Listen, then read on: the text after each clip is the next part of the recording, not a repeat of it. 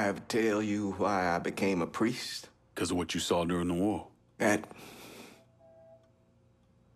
was a lie. I became a priest because of what I did during the war. What it turned me into. When I was over there, crammed together with all the other disposable Negroes. All the hurt, all the rage I'd accumulated over my life came boiling up, and once it was out, well, you don't want to know. I doubt anyone's losing sleep over some dead Nazis. That's not the point.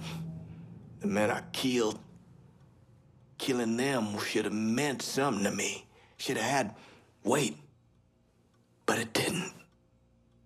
And glimpsing what was buried down inside me, it was too much. I know who I am.